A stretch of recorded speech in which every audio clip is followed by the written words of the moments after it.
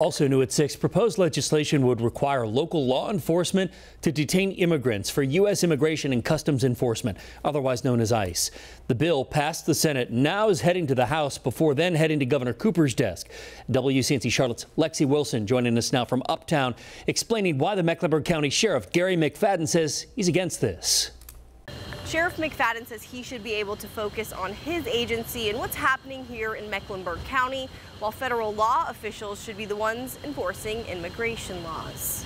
North Carolina lawmakers are stepping into the fight between several sheriffs and immigration agents. Since I don't want to play with you, now you're going to force me to play with you. And I believe we all know that's being a bully. Senate Bill 101 would demand sheriffs pay attention to the immigration status of jail inmates and help federal agents seeking their custody.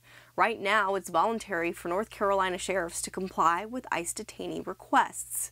Mecklenburg County Sheriff Garry McFadden says it's not his job to hold prisoners for immigration and custom officials. Why does the state want to take on a federal issue is beyond me. Let the federal government fix the problem that they began. North Carolina is home to a growing immigrant community. About 100,000 undocumented immigrants were living in the Charlotte metro area in 2016, according to a Pew Research Center report.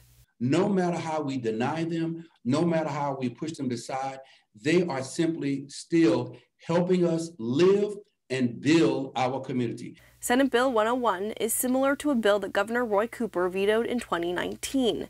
Experts say this legislation is seen as being less aggressive. If this becomes law, I have to follow the law and will follow the law. And I did reach out to Republican lawmakers leading this legislation, but they did not get back to me in time for this newscast. But in the past, Senator Chuck Edwards, who's sponsoring the bill, has said this is all about keeping violent criminals off the streets.